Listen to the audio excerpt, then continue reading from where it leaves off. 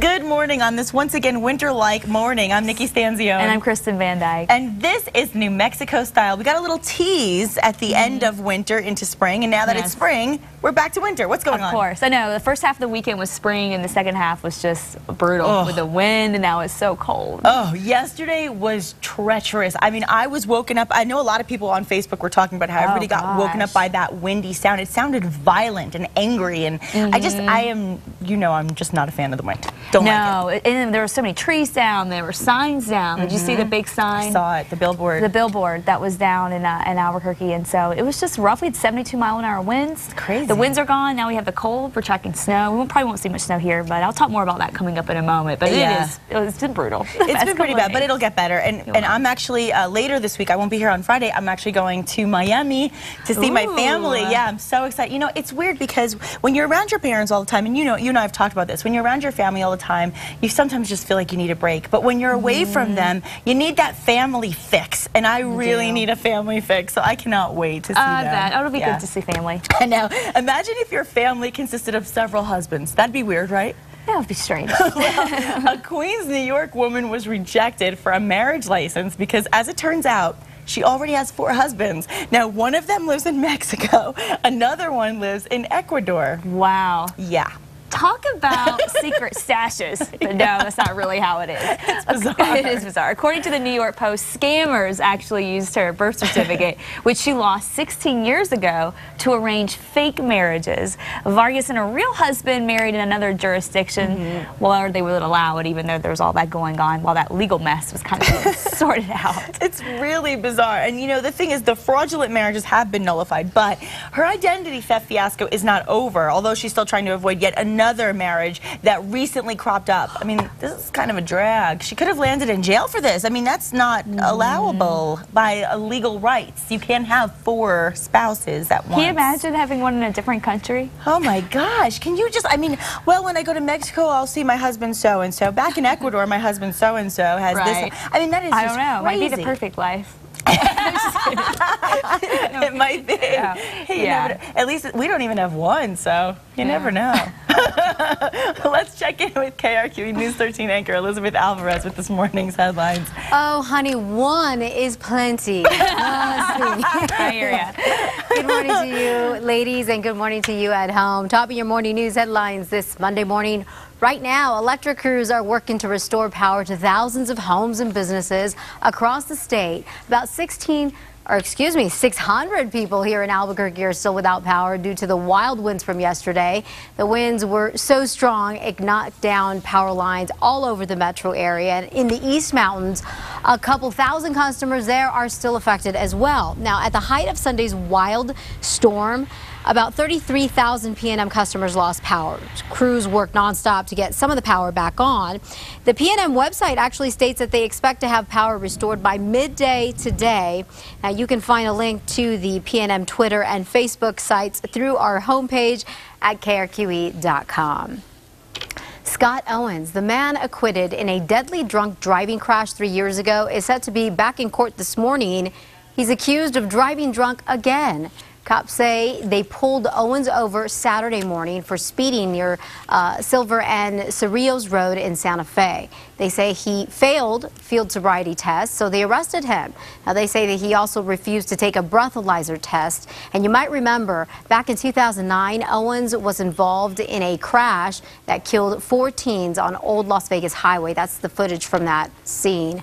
He actually admitted to drinking that night, but last April, the jury found him not guilty for those deaths. We know that the community was affected severely by the loss of those teenagers. So it makes you kind of ponder whether or not he took that to the degree that it affected him as well. Owens is now charged with aggravated DWI and speeding. You can count on us, of course, to follow his case through the judicial system. And the man accused of stealing a school bus and leading police on a wild chase will need a lot of cash this morning if he wants to bond out of jail. Nathaniel Shipman faced a judge yesterday on a number of crimes he's charged with, including aggravated assault on a police officer with a deadly weapon. Now, a little more than a week ago, cops say Shipman stole a school bus and led authorities on a wild chase down I-40. How can you forget this? This is actual footage of that chase. A deputy shot him after he apparently refused to get out and was seen reportedly reaching down for something. Shipman had been recovering in the hospital ever since, but yesterday he finally went before a judge who set his bond, by the way, at $32,000. All right, in national news, the lawyer for the Army sergeant accused of randomly killing 16 civilians in Afghanistan plans to meet with his client face-to-face today. Right now, Staff Sergeant Robert Bales is isolated in a jail at Fort Leavenworth in Kansas. His attorney says if he doesn't know if Bales was in fact suffering from post-traumatic stress disorder at the time of the shootings. If so, he says it could be a big issue if he goes to trial.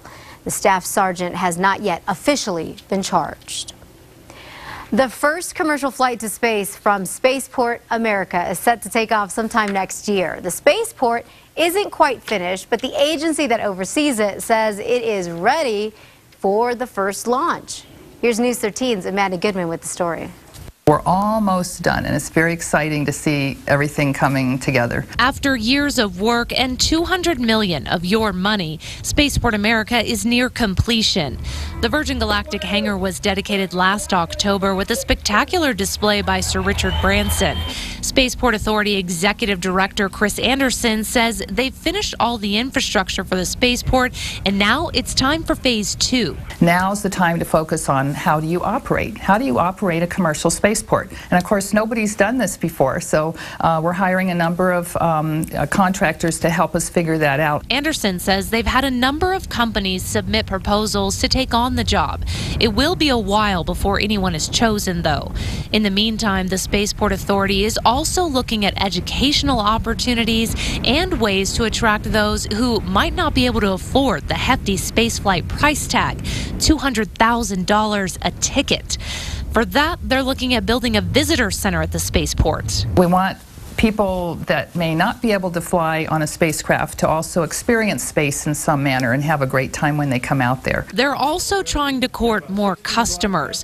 Virgin Galactic is the anchor tenant, but in order for the spaceport to get off the taxpayer dime, it needs to have more businesses calling it home. This next 12 months is very key to trying to get more customers. We want this to be a very vibrant spaceport, and it is to be self-supporting.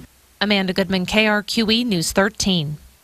By the way, the first commercial space flight from Spaceport is set for next year, as I mentioned, and the people who run it hope that the spaceport can pay for itself by 2014.